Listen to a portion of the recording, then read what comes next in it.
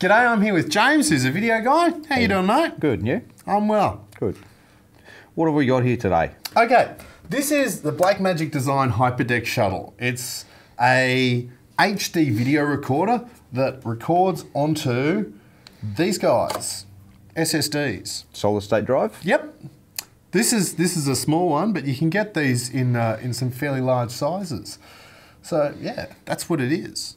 Cool. Does it run off power or batteries or? No, check this out.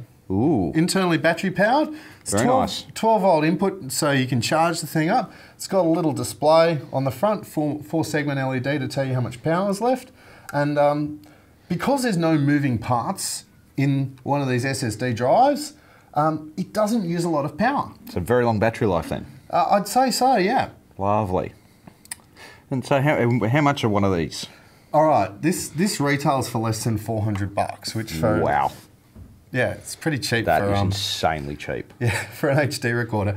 Now, keep in mind that's without the drive. The Ah, drives, okay. being SSDs, are fiendishly expensive, but that's just kind of par for the course with HD. True. Very true. You need a lot of storage space, and you need a very fast data throughput rate, and that's why these little guys are great.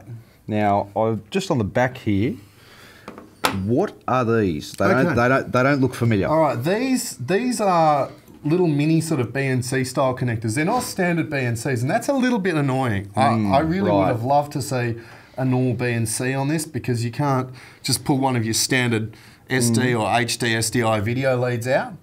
We've got SDI or HD SDI in and out, as well as HDMI in and out. Good. And there's no audio connectors. Ah.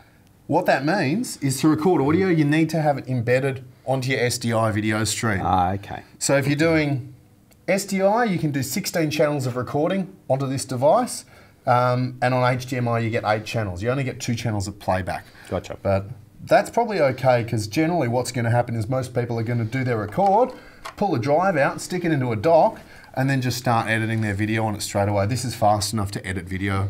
Wow. On HD off. Yeah. That is very impressive. So, and particularly for the price. Well, yeah, I mean, look, ultimately, recording HD's always been expensive and fairly complicated endeavour. This is really difficult. All you got to do is turn it on, plug in the lead, and press record. Does it get any easier? I don't think it does. So yeah, basically, it's not going to make the storage any cheaper, but it's going to make getting your signal into a mode that can be then makes it dumped onto a drive. simple. Makes it very simple, makes it very affordable, and feel how much it weighs. Wow. It's light and it's solid. It's very, very solid. Now think about that in comparison to a DigiBetacam deck. What's that? Not so solid. 30 kilos? Yes, exactly. This is what? A couple hundred grams at most? Yeah. I'd say it weighs less than a tub of coleslaw. Yeah, yep. And it records video much more effectively too. Yes, I'm not too sure about coleslaw's recording qualities. No. Anyway, so what do you reckon? Winner? I think that is an absolute winner, and particularly for the price. Yep. Blackmagic Design Hyperdeck Shuttle.